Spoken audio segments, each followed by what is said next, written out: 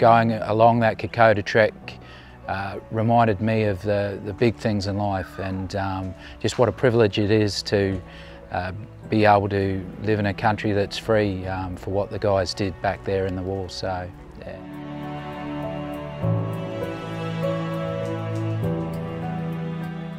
It's one thing to do a fundraise and raise some money, but it's another thing to actually go and experience something like this and actually be there and go through it and see the mateship and you know, something that you experience together more than just a fundraiser.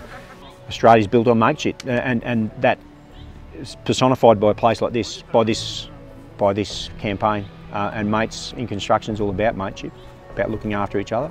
But you know that in the end you're going to get through it. It's just step by step and day by day, and you just keep going. And to look back and think it's still surreal, thinking it's happened to somebody else. Going to Kokoda itself and all those different areas where the diggers fought and their blood was shed and where they fell dying was really touched me very, very deeply. With the support I had, with the leadership I had, not a problem. I did it. It was hard, challenged me beyond who I was, but I got there. And there's no one, I don't think, who wouldn't be able to go there if they put the effort in with the support that they have from the other people.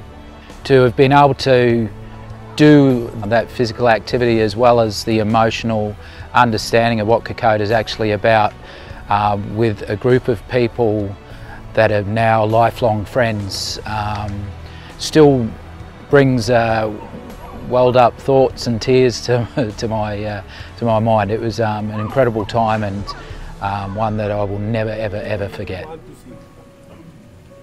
I dreamed that I went to the city of God.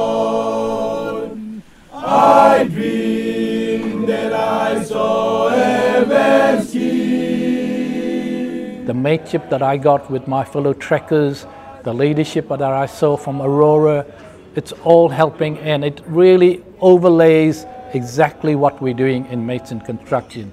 We're going out there very quietly doing the work, and we are making a difference in the construction industry. And we are here on one mission.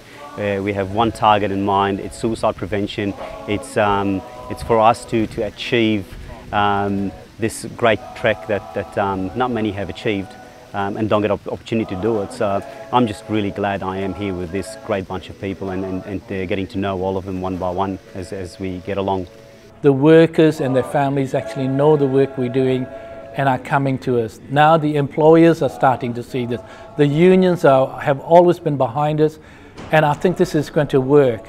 I would 100% recommend, and I've said to people, come back, if you're going to do, if you want to tick it off your bucket list and do the Kokoda Track for whatever, I would 100% recommend it doing it through Mates. Yeah, because their whole belief behind it, their whole reason for doing it in the first place and for getting the groups together is just, yeah, it's amazing. So thinking about Mates in Construction and what they're all about, you know, asking your mate, are you doing okay? Being there to support your mate. It parallels with what Kokoda is all about, mateship, courage, endurance. These are traits that were part of the original Kokoda, and that's really what Mates in Construction is about, you know, looking out for your mates, making sure that they get home safe to their families.